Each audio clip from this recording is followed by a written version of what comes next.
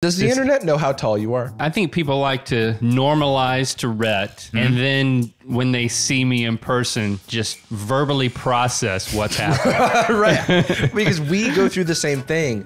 I think I have a theory that because of how everyone learns to frame up their cameras exactly the same way. And so you are basically normalizing a person to look average size in a camera frame. You would never want to make someone look larger than life. You're not doing like forced perspective like a Lord of the Rings I like what movie. you're getting at though. Like if all of a sudden it's like, all right, new for Good Mythical Morning season 24, whatever. Rhett's going to be chopped off at the collarbone. He's just he looks like your dad, just like in the frame. He looks like a Charlie Brown adult.